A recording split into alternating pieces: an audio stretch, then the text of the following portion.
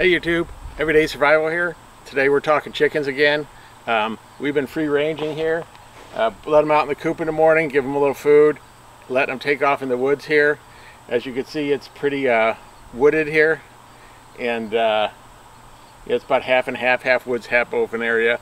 And we ended up getting a coyote attack a couple days ago in broad daylight. Luckily I was home and was able to shoot at the coyote, but that's not the main problem. The main problem is the chickens started laying eggs, which is good.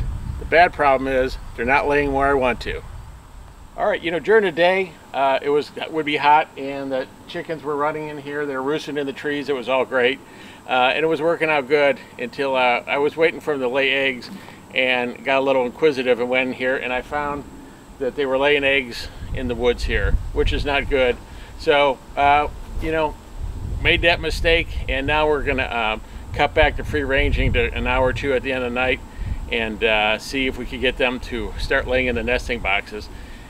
And if they don't, we're gonna stop the free ranging, you know, permanently for a while until they start laying in the nesting boxes. So if you're free ranging and you're not finding them in the nesting box, and they should be, they're probably laying them in the woods.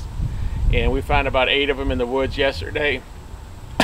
So I cut back their range time to about an hour and a half tonight, and we'll see how that works out. So free ranging, they're happy. They really barely use any of the food to feed that I have, but obviously this isn't working if they're laying eggs out in the woods. So we're going to work on that and see how this works out, cutting the range time down drastically, and I don't think there'll be a problem. They should start laying in the nesting boxes.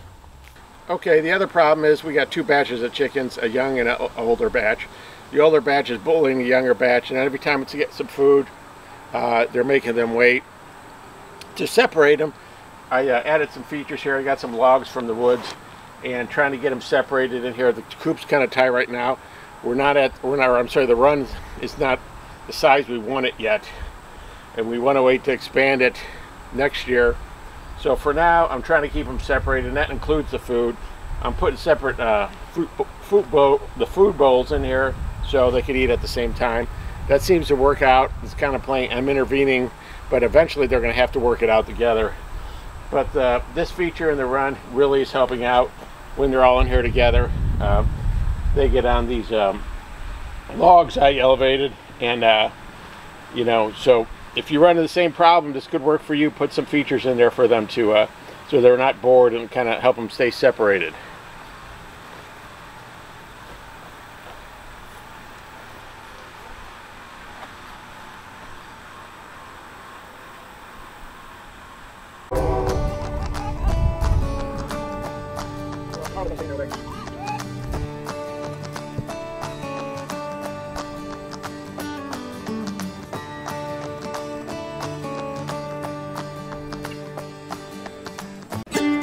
As usual, if you enjoyed our video, please like and subscribe. Thanks for visiting.